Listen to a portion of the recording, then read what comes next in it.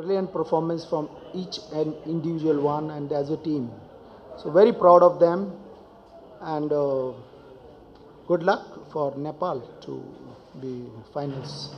Yeah, it's happened in football. It's happened. I warn my players many times because they get mentally relaxed that the opponent is 10 men, and then in the break always has a leading team disadvantage. It's my experience also.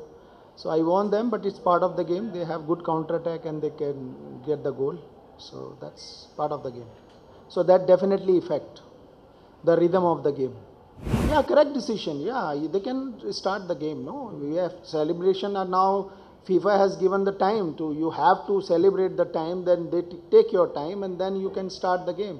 And that's why you've seen that the added time is now go to 8, 9, 10, 11 minutes.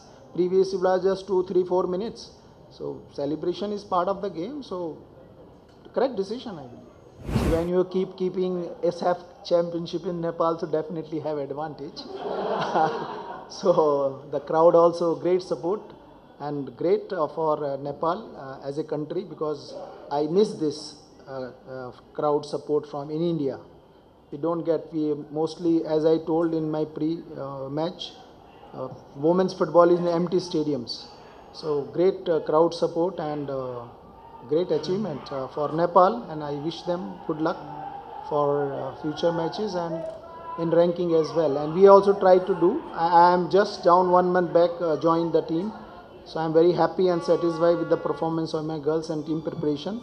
And definitely you will see, if I'll continue, I'll definitely will see India is better team in women's and ranking try to achieve in Asia and world. So Nepalese में तो जोश होता है, इसलिए bottle भी फेंकते हैं ना. So we have to handle that. I understood your question. I have replied many times. I have no concern past 5 years what India did. I was not in my control. So I just 1 month back joined the team. So I can answer about their previous what happened, not in my control, and I can't do it. ठीक है? चलो, thank you very much.